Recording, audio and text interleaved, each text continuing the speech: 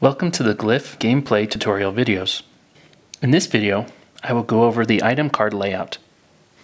In Glyph, you will encounter various types of cards.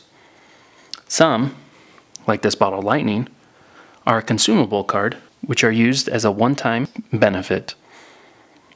Other cards, like this lucky ring, will be utilized on a champion's board active inventory slot. If the card is not in an inventory slot, the player does not gain the benefit of the card. On the cards are several slots that you'll need to be aware of. In the top left corner, you'll notice that this lucky ring has a 1 with a gold die symbol next to it. What this means is in order to purchase this card or to activate it onto your active inventory slot, a player must actually trash a gold die that they have in their inventory in order to gain this card.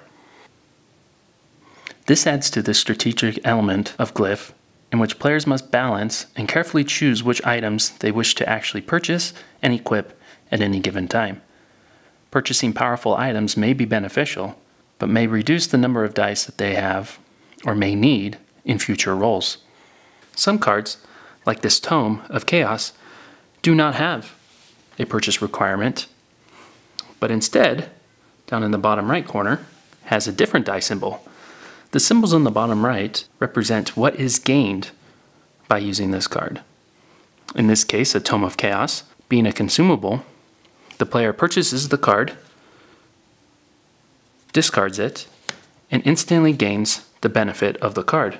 In this case, the player gains 1 purple die. Some of these cards give players additional abilities which they can use throughout the game. This allows players to break the traditional molds of their champion's class. Some of these abilities have their own set combos and activation costs. In the case of the lucky ring, players gain the ability Twisted Fate, which allows them to change the face of any one die rolled to a face of their choice. It is used as a free action and requires no combo, but does require an energy to be used.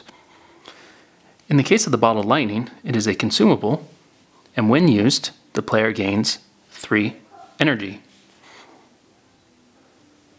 Some items, in the case of this broadsword, being a weapon, in order for a person to gain the benefit of the 2 red dice, the card must be equipped in an active champion's inventory slot. While the weapon is equipped, the player gains the benefit of the 2 additional dice added to their dice pool.